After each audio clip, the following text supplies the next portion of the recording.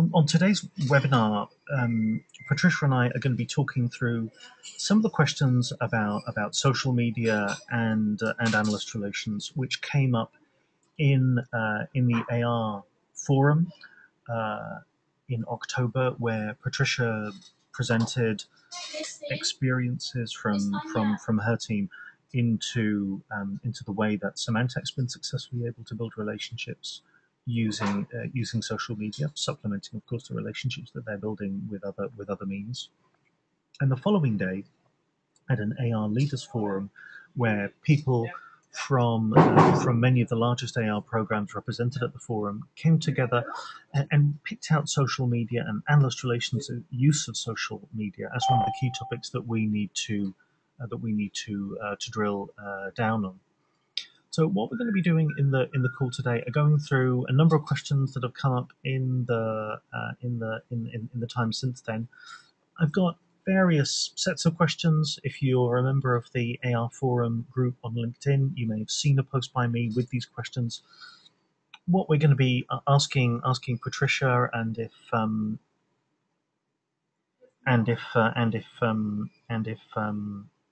Barbara is able to join us, then what we'll be able to do is kind of go through some of these questions, but not all of them.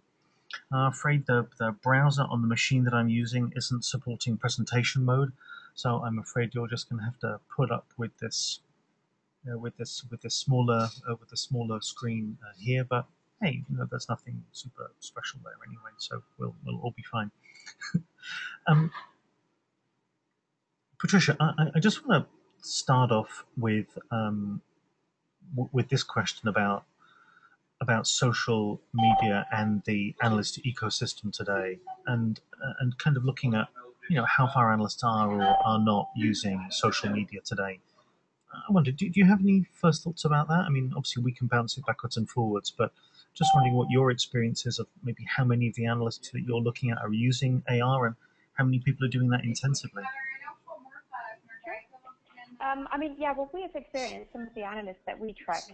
Some of them use it more, some of them use it less. Some of them use various kinds of social channels, and that includes Twitter, LinkedIn, and blogs.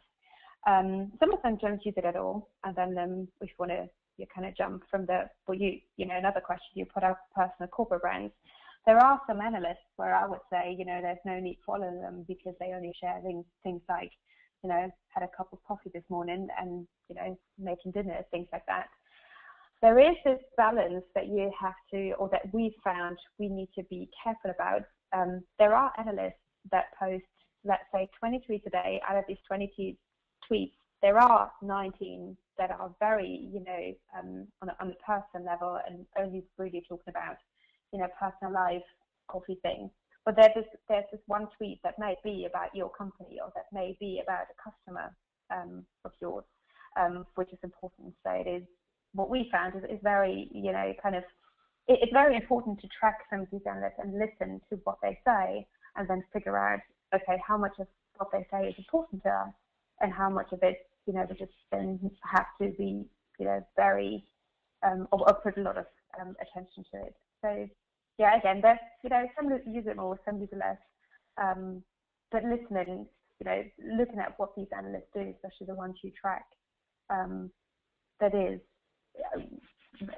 very important, definitely. And then you figure out, after a while, some of them are more influential than others. Some of them, the stuff that they post on their blogs, on their tweets, is more important than the stuff other people post. You find this out easily over time, I think. And do you see anything in terms of the characteristics of analysts who might be either not using social media, or using social media primarily personally, or using it primarily as a channel for their brands? I mean, I wonder if there might be some demographic thing, or where you're seeing particular patterns coming in.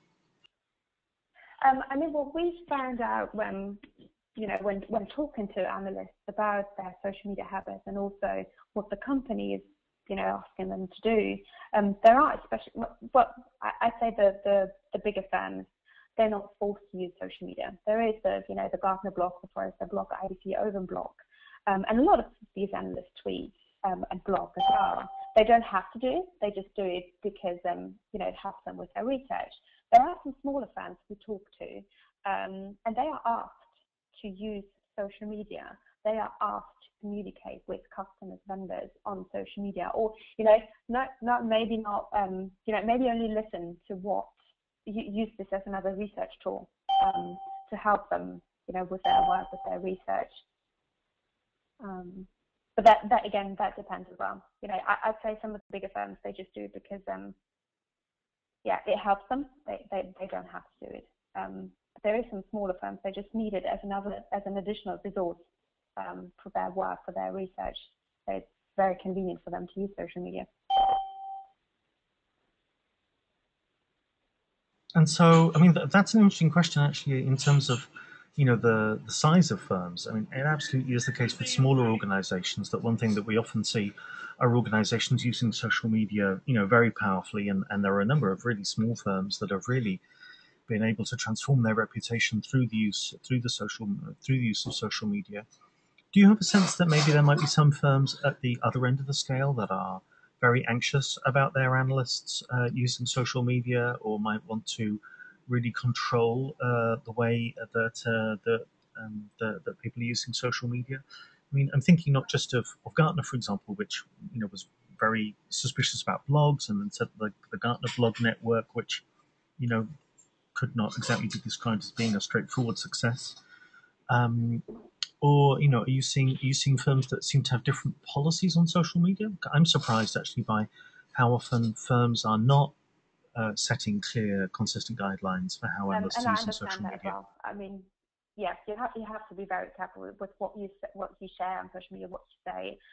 Obviously, because it can damage your reputation as well. I haven't spoken to any of the vendors in terms of, does your company forbid you to use social media? So I don't know that. But I think absolutely it was very difficult with our company as well. We have social media policies in place that tell employees this is what you can do, this is what you can't. And you should have, I would assume, you should have these kind of guidelines and in place, so that you have these things kind of in control, what people are saying on social media. I have to apologise for all the pings as people join or leave the call, but the call's way over the number of people that we expected, I'm afraid, which is a good thing for us, but just lots of people arriving. I wonder if I could smoothly move on to some questions about strategy and planning. I mean, I think there are a number of problems that teams have, and actually, one of the complications I find is simply getting permission, to start doing analyst relations. I think that there's a big cultural difference. That when I look in North America, it seems to be much easier for AR people to feel confident about starting to reach out using social media, whereas in some European countries, people are a little bit more anxious about doing that. I mean, how do you see the strategy and planning process? I think for us, I have to say, we're kind of at Symantec. We're kind of lucky as well that we have a large social media, corporate social media team in Symantec. They're based in the US. They have people in EMEA, people in APJ, and we're quite lucky that we can always use these resources, and also not only in terms of strategy, but also the materials they create, use this for our program. So for us, from the beginning, it was always, very easy for us to jump on the, big wagon from the corporate social media teams and ask them for help. See, what's their strategy? How can we adapt their strategy, the corporate social media strategy, to work with our AR plans and what we are planning to do in analyst relations. So yeah, for us in particular, that was always very easy. And not only corporate social media teams, working very closely with marketing as well, working very closely with PR and other communications teams within the organization. So we're not running our own analysis program. Yes, we do run the channels, but in terms of strategy, in terms of resources that we can use, it's always aligned. Our plans are always aligned. We share the resources within the different teams. That's super helpful. I know that other companies, are not that lucky, but I say for us, we're very lucky to have that, bigger teams that we can ask for help basically. And they also help us, support, our plans, and that also includes tools, social media monitoring tools, for example, that we can use because the corporate social media teams have, signed the contract, things like that. So yes, that's very easy for us, I'd say. Obviously, metrics and measurement are something that we'll be picking up on later on, but I think it's interesting to see about to think about what the impact is of being more tightly aligned into a corporate social media framework. I mean, for example, at Symantec, how specific is the guidance that you get? I mean, do you get, for example, guidance on tone of voice? I mean, maybe that's too specific a question, but I suppose what I often see is analyst relations programs that are a little bit adrift in the way that they use social media, and it's hard to balance between either simply mechanically pushing out what the firm is pushing out on the one hand, to being like super tactical and just asking analysts exactly what kind of coffee they picked up at Starbucks, and getting the balance between that, it often seems to be hard. It is hard, but I'd say for us, when I think about what the corporate teams do and what they provide for us, is things like infrastructure, things like training. So, for example, we have done the corporate social media team. They have created training for the whole company. How to behave on Twitter, how to use Twitter, what can you do with blogs, how to behave on Google Plus, LinkedIn, things like that. And what we've done then in the AR team is taken part of these trainings and included them in when we train AR spokespeople. So we always take the stuff that we get from corporate and try to adapt it to our plans, to our objectives, and see how we can fit these into our plans, so that they are more relevant for the AR objectives and our strategies. And so does that mean that the planning processes need to be quite well aligned? I mean, I really think that most organizations have social media plans which are not necessarily very strategic. Often there might be particular communications initiatives, and then there are long-term goals in terms of the keywords that you might want. But often it's linked to metrics, very simple metrics about how many, about the kind of traffic and conversational volume you want to generate, and the number of followers and the number of conversations that you want to be in. So, I mean, are the planning processes, are the paradigms, are the kinds of goals similar, or are you able to find some common vocabulary to help you to link those together? So what I'd say for us at Symantec, or in the AR team, we use the corporate, or everything that comes from corporate, we use it as a guideline. We don't have to, not yet, I'd say, provide the same or use the same measurements that corporate has to do. So we take what we receive, in terms of, is it training, is it any kind of materials, and then we identify, is that relevant to our audience, is it relevant to our objectives, to the AR objectives, and then we go with that. At the moment, we don't have to. There's no kind of big social media plan for the whole company. Every team, is it AR, is it PR, is it different marketing teams in different regions? They are able to take what comes from corporate and adapt it to their specific needs.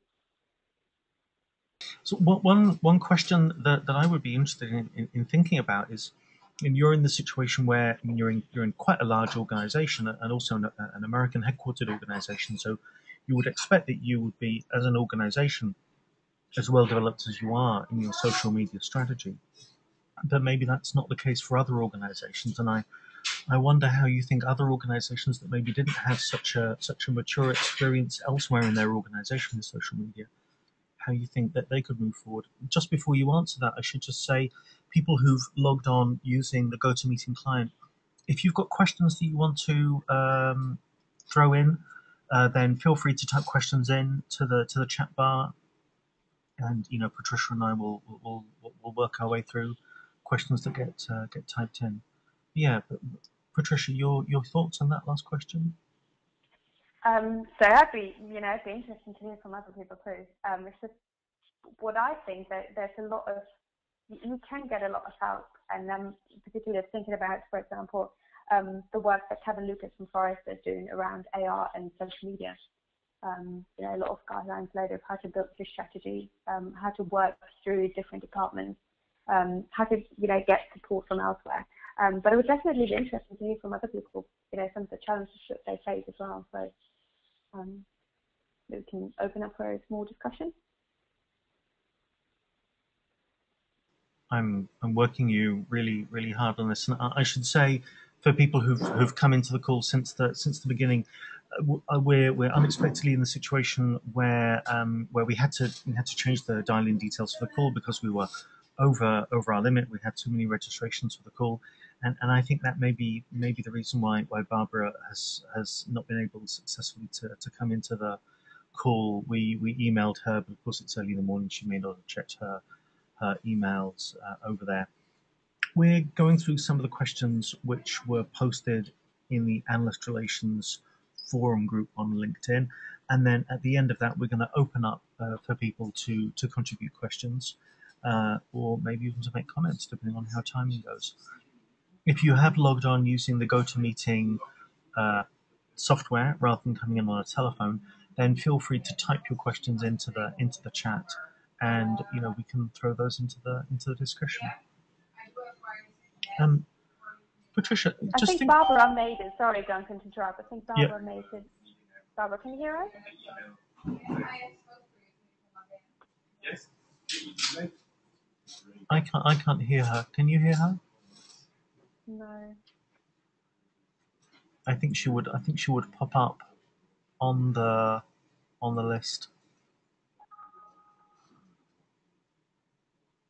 I'm sure Tom is reaching out to her now to try to make sure that she's got the details. Well, it will be wonderful if she joins us, but we'll be fine if she can't. So just thinking about more specific, executional issues.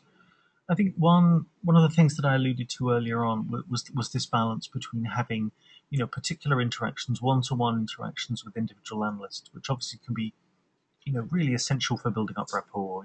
Analysts feel so much, warmer and fuzzier and more valued if you get if they get the sense that AR people are really following what they are saying, not just through interacting, but also interacting immediately in real time, but also by showing the knowledge that by remembering what's happened in the past. How to balance that up against long-term initiatives? Do you think that might vary in some way according to the challenges that the AR program is facing or the maturity of the AR program? Or do you think it's really the preferences of the AR leaders themselves that should determine how teams are balancing up those two paradigms? Yeah, I'm not sure if I'm can answer this, and probably need some more from other people as well. But I think it depends on the AR person, and then also, of course, on the analyst as well. So AR people changing their roles, but analysts changing their roles as well. So in terms of long term, and it also probably depends on what it is you're talking about, what kind of campaign events is it you're trying to engage the analyst in. So yes, that will depend on the AR person as well as the analyst. And have you ever been in the situation where maybe an analyst felt, that maybe social media wasn't being used appropriately, or have you come across that? I mean, I see that we have this question here about what are appropriate uses of social media when interacting, but I also wonder whether there might be analysts who might feel, that they're being followed too closely, or, that maybe, that the streams that are about their research are fine to comment on, but then when they talk about, the band that they went to see at the weekend, maybe they might not feel comfortable AR people interacting with them on that more personal terrain. Have you had any experiences of analysts being worried about that, or are people who are sharing socially just very happy with things being commented on socially as well? Yes, I think so. I mean, I haven't had any, bad experience with that, but I think this is at least, that's what people seem to be. They seem to be aware of. If I decide to go on Twitter, if I decide to go on blog, I need to be aware of the fact that it's open to everybody. Everybody can see it. Everybody's free to comment on it. I mean, there are things like a linking group, for example, when you can restrict like people who can comment on, people who can join the group. Small things you can do, kind of to put some policies and regulations in place. But I think most of the people on Twitter, they are aware that social media is open to everybody. So, but yeah, it's probably also, I haven't had a bad experience. Yeah. And so balancing the kind of long-term projects against the kind of short-term relationship building, are there any particular things to remember there? I'm thinking, it's quite easy to run the daily relationship, but then, having a longer time perspective on things, does this simply come from the plan, or is there something else that people need to be considering?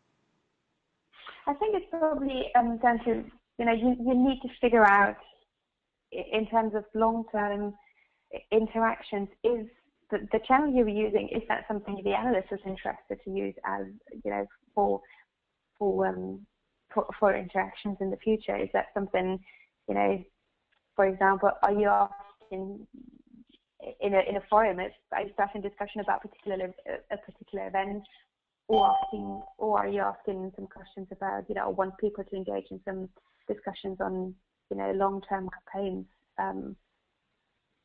But I'd say it depends. It's always social media. You can't. It's always, you have to figure out what is the appropriate way for the analyst you want to engage with.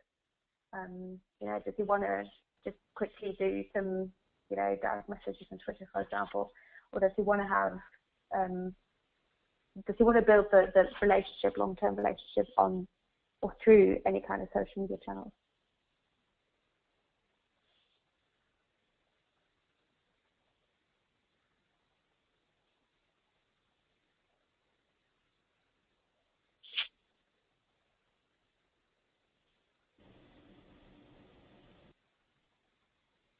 Duncan?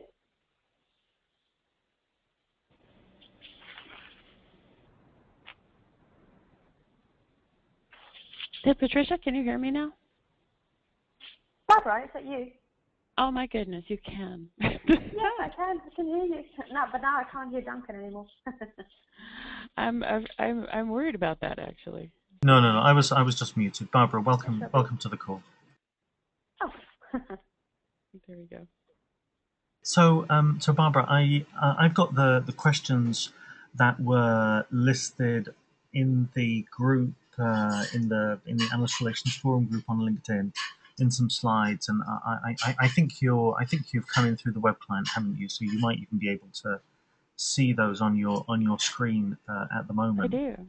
And what I've been doing is kind of stepping through some of these questions with Patricia, and I wonder if there are any kind of, I mean, maybe you would just like to kind of get settled in the call a little bit, because I imagine you may have had a frustrating time trying to get in. But on the other hand, it may be that you've got some kind of opening thoughts about social AR that you want to kind of throw into the conversation straight away. Well, I missed a bit. I was in and out of audio. I don't know where you are in the conversation, I have to admit. I think it might be helpful just to give a little background on what's happened here at Juniper. As a few people on the call may know, I've been a strong advocate of using social media for both the analysts to use it as well as for AR people to use it, since it really came onto the scene. Oddly enough, I came to Juniper and discovered that I didn't have literally enough time in the day to do social. I also lost my social voice, so I had changed from being focused on talking about influencer relations and analyst relations and the whole spectrum of industry research, kind of down to talking about service provider and enterprise networking. So I lost my social voice. I once heard Charlene Lee talk about that, that she it made the equivalent of losing your social voice to having a writer's block, for example. So I found that I stumbled personally, but then professionally, I also found there were just huge barriers to implementing a social program at Juniper. I think the biggest one was that there wasn't a robust social program in place here. There were individual people who did some great work on social. Abner Germanow would be one of them. A lot of you may remember him from IDC. He's been vendor side with Juniper for quite a while. But there wasn't really an organized corporate communications plan. If you wrote a blog, it had to go to legal review. If you wrote a tweet, it actually should have gone to legal review. So there were some real barriers there. As that sort of got settled out, I realized that we just had too much work to do to integrate new processes and new training for the team. They were already at full tilt, if you will. So the question was, is there something that we can do less of, or is there some small way that we can add social to the program? Again, we started following people on Twitter and certainly making sure we're connected with people on Facebook and LinkedIn, but we weren't doing any kind of aggressive or consistent monitoring. So I think some of Patricia's earlier comments about needing to have the right tools in place are really spot on. Where we finally, kind of started picking up steam is when I was able to bring in a person who specifically had skill sets and experience in doing social media, and she had done some for both PR as well as AR, and she's actually taken the program and launched it using multiple channels. We're doing a newsletter, which is also based in a blog, so it's a blog, but we're also pushing it out as a newsletter. We're monitoring people consistently on Twitter now. We're beginning to join conversations. I wouldn't say we're starting conversations, but we're certainly joining them. And we're learning a lot about the analysts just by watching them on social media. I'd say we've learned a lot about who's influencing whom and who's actually friends with whom, and what they're learning and how they're reacting to industry events as well as some competitor events. So it's been quite a journey over 3 years. It's taken a long time to ramp this up, and I've certainly had a great deal of experience with the downside of trying to get it started. I can't tell you how excited we are to finally have it going, and we're seeing some pretty good traction with our key analysts, which is very gratifying. Barbara, I think it's really interesting to think that this journey's taken you 3 years, because so many people who might be trying to get more resources for AR will want to be able to go back to their managers and say, "Oh, don't worry, it's not going to take 3 years or anything. You're going to see positive results straight away." Do you have any guidance for people who want to be able to identify, what are the important milestones, or what are the low-hanging fruit that they might want to identify when they're trying to explain to their colleagues what the benefits can be of developing a more serious program? Definitely, just because I went through this every year for 3 years, and finally hit the winning combination this year. So the first thing you need to do is actually explain how you're using your time. So I did a tracking of relative portions of the work week, spent on doing social versus doing market intelligence inquiries. We're a research desk as well as an AR desk, doing push AR, outbound AR, as well as doing full inquiry support. So when we looked at the amount of time we were spending, the first thing that came up, which everyone does, is that we're spending way too much time in internal meetings. The second thing that came up is there actually weren't enough hours in the day with the existing staff and the existing workload and the existing corporate priorities to be able. You could just see the math. We couldn't get there from here. Something had to go away, and none of our stakeholders wanted any of the work we were doing to go away. And they're human beings, and they didn't want us to work between midnight and 2 a.m. either. So that was a good thing. So I documented the amount of work that the fact that we didn't have enough man hours to cover additional work.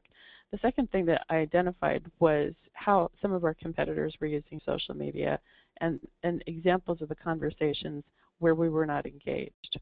And then the third thing that I did was correlate the AR program to the rest of corporate communications, and showing that there was a growing gap between the best practices in place in analyst relations and the best practices in place in product marketing and PR. And those three things actually helped. That helped justify getting the headcount that I needed to come in. The other way that I was able to justify this was pretty much on a cost return basis, because I was able to show by bringing in a more junior level position, someone someone in not in a senior manager level but in a specialist level, that not only could that person completely drive the social program, but also could offload a lot of the more tactical work from the senior staff, plus pick up a practice area of her own. So when you put that whole package together, from the staffing point of view, from the consistency and integration across corporate communications, and then from the human factor of quality of life, quality of work, and aligning with corporate values, we were definitely able to justify it. I got the head count, and from the time that this person started, she started in September, and we started seeing results within 60 days. So. Wow, that's really inspiring, and I think also the idea that you can bring in focused resource, I think that's really appealing, and it's also interesting that you've been able to do this in an organization which maybe hasn't, as you said, which maybe hasn't had a really substantial investment in social media at the corporate level.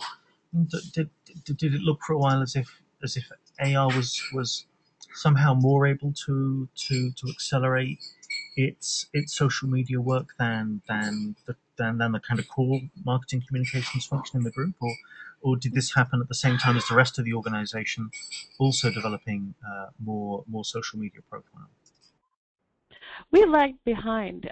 We certainly lagged behind the rest of corporate communications programs in terms of actually implementation across the company. I'd say we've caught up very quickly. So we are in step now, proving that bringing in somebody who's already got the skill set, the inclinations, the instincts, understands the kind of language to use, just made all the difference. Plus, she had no ramp-up time on social media. That made a big difference, because the rest of my team definitely has a ramp-up time, and we're still in that, ramp-up time. I'd say the other thing that I found is, unless you have people who have already been using social media extensively, it's going to take a good 6 to 12 months to ramp up someone in analyst relations, who definitely knows their job, does their job really well, but needs to add these skill sets. It just takes a long time to get the muscle memory in place, if you will. We've had a question in on the chat, which I'll put to both of you, which is, how should one handle the scenario where in-house public relations overreact to negative comments by analysts on social media? So imagine the situation where you've got colleagues in marketing communications, maybe even holding the purse strings for analyst relations, and in the way where in traditional analyst relations, people walk in with some piece of research from some no-name analyst that nobody cares about, saying, "Why aren't you paying more attention to Fred in Des Moines when he's the least important person in the world?" What happens when you see public relations colleagues maybe escalating or overreacting when they see negative comment by analysts? I mean, this may not be a scenario that either of you have come across, but maybe from a kind of theoretical project, from a theoretical viewpoint, it might be interesting to think about how you imagine people should react to a problem like that. Patricia, do you want to have a first go at that, perhaps? I think, first of all, luckily, I haven't experienced anything like this. What I know that for us is very important is just, working very closely together. So we, and also using some tools to help you, kind of being able to see some of these things, very quickly, and then the close collaboration between PR, marketing, and AR, and then the social media team, obviously under marketing for us as well. that helps, reacting to these kind of things very, very quickly and, kind of find a solution together, how we can react to these things. And Barbara? Yeah, I've had an interesting situation here where, partly because we were, lagging behind the implementation of social media tools, we found ourselves in a debate with the social media team over which analysts should be on the top 25 influencer list for the company. And, you would think that would be a good problem to have, and it is, because it brings, all press is good press, and it brings focus on the fact that analysts, at least some analysts, are influencing lots of audiences on social media. Where we ran into trouble was this. The social media tools are picking up, obviously, on kind of quantities, right, around keywords, number of posts, number of mentions, number of retweets. They correlate that, kind of like with cloud, they correlate that with the person's network, and decide based on that they have an algorithm where therefore this person's in the top X number of influencers.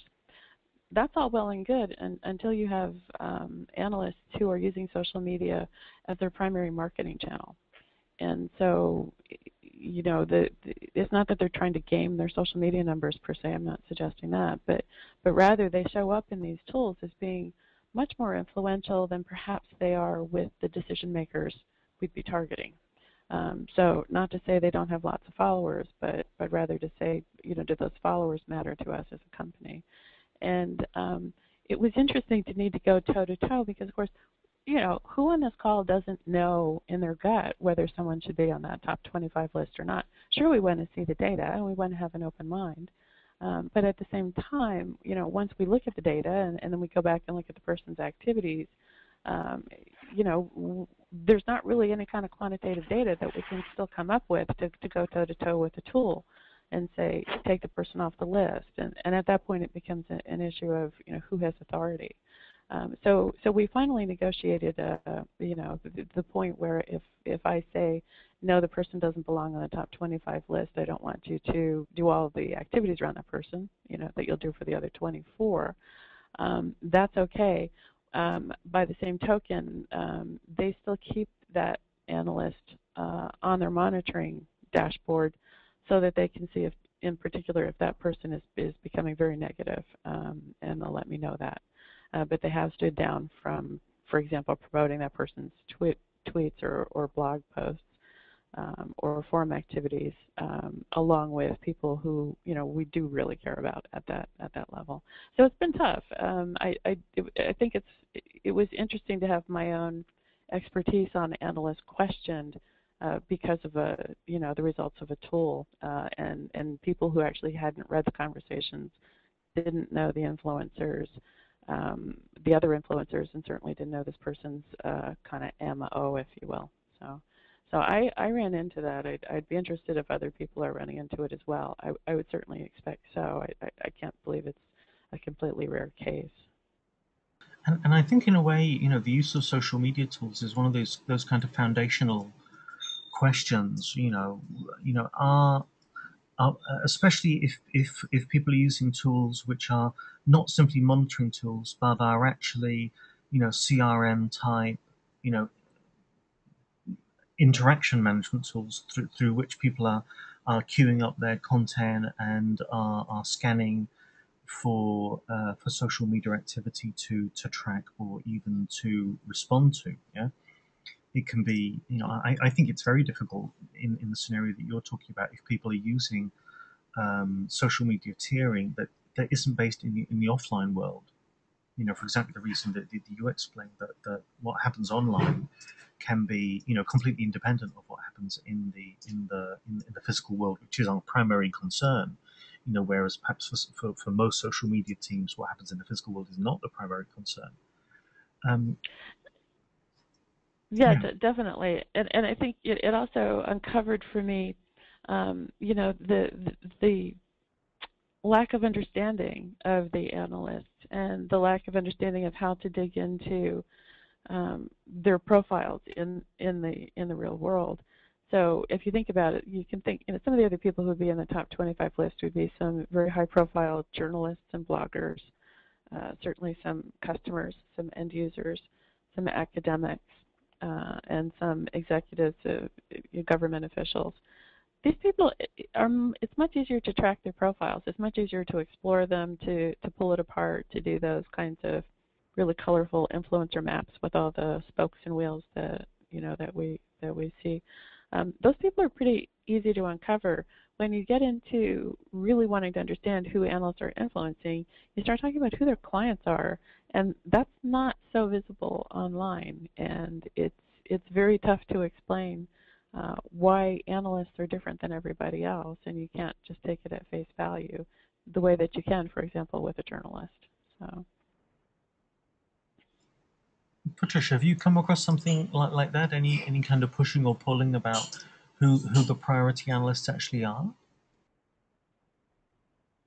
Absolutely, and I totally agree with what Barbara says, especially when you talk to live marketing. They're looking at numbers. They're looking at how many followers does this and this person have. We do use for some of these things. We look at two ways as well. On the one hand, you look at Radian 6, for example, that's a tool that we use in terms of monitoring, social media monitoring. Look at what does Radian 6 say? Who are the top 25 analysts according to number of interactions, number of followers, blah blah blah.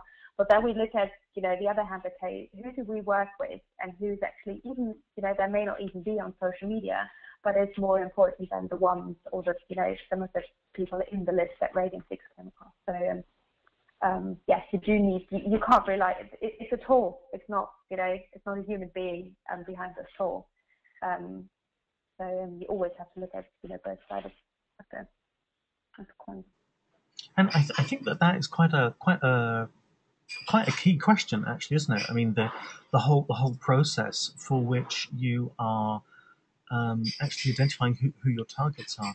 Are there other kind of foundation issues that you think people should particularly be concerned about? I mean, that there are some questions here on the screen, but there might be other questions that you think people should be really focusing on when they're trying to get the foundations right for their program. For one of the areas we're just exploring right now is where to draw the line. So, some of us are actually friends with, socially, friends with some of our top analysts and our not so top analysts. So we're connected with them on Facebook in particular. Now, Juniper uses Facebook, and that's a key channel for us. It's a key engagement platform.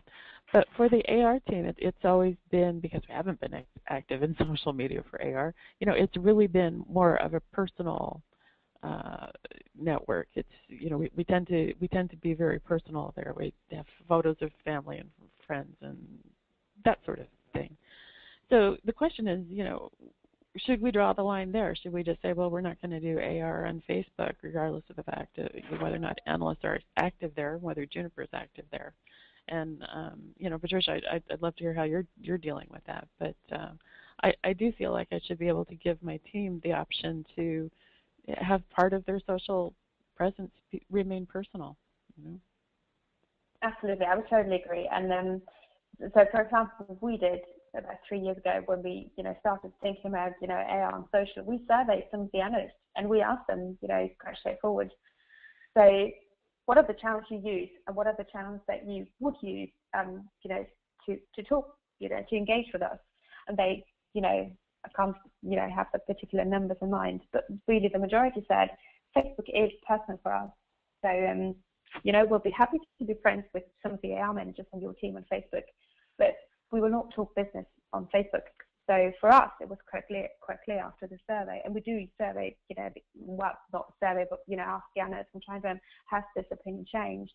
But back then, Symantec, the corporate, teams, they do use Facebook, absolutely with our customers. And some of the analysts, they do follow the corporate channels on Facebook as well. But for the AR team, we decided not yet. This might change as well, because obviously, analyst opinion may change, behaviors change as well. But yeah, again, the analyst told us, no, that's personal. So we'll be friends with you, but let's more talk business on Facebook. Can I ask about metrics? And I mean, I don't know if people are kind of pulling any information about AR into kind of wider reporting tools or balanced scorecards at the for AR as a whole. But even in a very granular way, do either of you have favorite tools or favorite measurements that you find to be most effective? We've standardized on Radian 6, so we've been using that for a while at the corporate level. I'd say we still will flip over when we're traveling or just mixing personal and business. We'll flip over to tools like Hootsuite. So we use a mix of tools. In terms of reporting out, we combine in a very intentional way. We combine the AR social results with the rest of the social results so that the company can see one report. We also then double report that. We'll send out a separate summary of AR impact around a program or an event, and we repeat that information there as well. So we found that that seemed like a natural outgrowth from pulling analyst quotes out of press stories and measuring tonality there. It seemed like a pretty natural thing to do. So if someone wants to just see the social results for the company, they could look at that one report. If they wanted to see the AR results, they can look at one of our other reports. And that seems to be working pretty well for the time. Patricia? Yeah, we use a similar kind of measurement system as well. And what we also do is we look at different campaigns that we will run in on our social media channels. So, for example, we have a blog as well. So we would look at how many people look at the blog, and then based on one of these blogs, were there any other discussions and any other forums arise? In terms of if you have different events, we do run social media activities on the events as well and track some of these activities as well. But then again, we use Radian 6 as well, like Barbara or Barbara's team. We're approaching the end of our hour. Obviously, for people who are online, please do continue to type in questions. There's one question that's come in. Tools such as Radian 6 are paid for. Are there any tools out there which are free that are accurate? I would imagine that question probably answers itself, doesn't it, really? But I wonder if anyone has any experience of other tools. No, I'm always interested to see them, though. But no, I haven't found any that are, accurate. It's okay for tracking hashtags. I mean, there's a million tools for tracking hashtags. I'd love to find a good tool that just lets you delve more into LinkedIn, but obviously there's some privacy issues there. So I'd be interested if people could type into chat, those who have it, if they can type in what tools they're using. I'd be interested to know. Just one thought on Radian 6. I mean, it is. It's been a while since I've used it, but up until 6 months, I was using Radian 6 quite intensively. And one of the things that is possible with Radian 6 is to set up a profile and track it for 30 days before you really have to pay for it. And so if you're in the situation where you're doing, say, quarterly reporting, or if you're like speculatively looking at who might be the most influential people in a particular area, and if you've got the time to be able to do that, then Radian 6 is actually a really powerful tool there.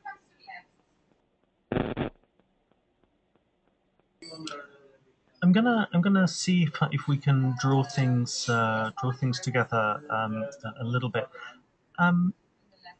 Patricia, Barbara, do either of you have any kind of closing thoughts? Is there anything that we should have spoken about that we didn't speak about, or is there anything kind of on your mind now that you've had this experience of talking over these issues? I think one of the main things is really when you start doing your going on social, is really start with the listening. There's no need to say like, okay, it seems to be everybody's using Twitter. Let's just, create a Twitter handle and let's, send out some tweets on this channel. I think you really start with, looking who are the analysts you're tracking, what kind of tools they're using, what are they talking about, who are they talking to, who are they engaging with, and then start before you start kind of being active and start, creating channels, creating any kind of campaign. Listen first. I think that's one of the, at least for us, it was a very, important element of the whole AR social media program.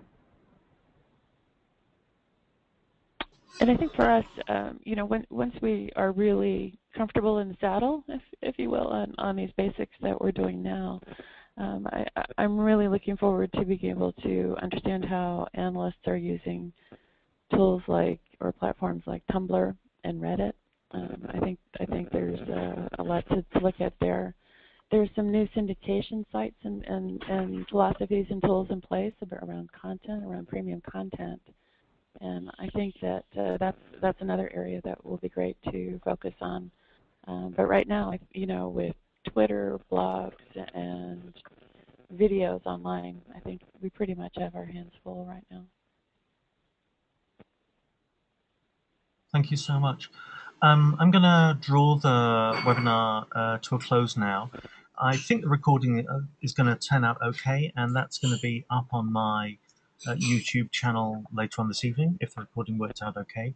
If you liked this webinar and you want more, then please join the Analyst Relations Forum on LinkedIn, or subscribe to my newsletter at influencerrelations.com. Either way, you'll get invites to future webinars. If you've got suggestions about topics for webinars, or if you'd like to talk on one, then let us know.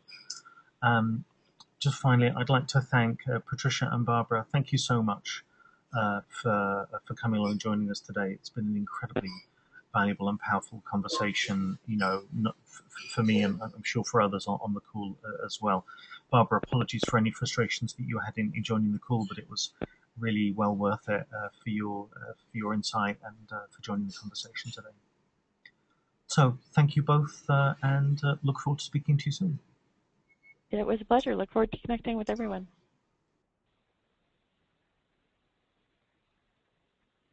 Great. Thank you. Thanks for joining.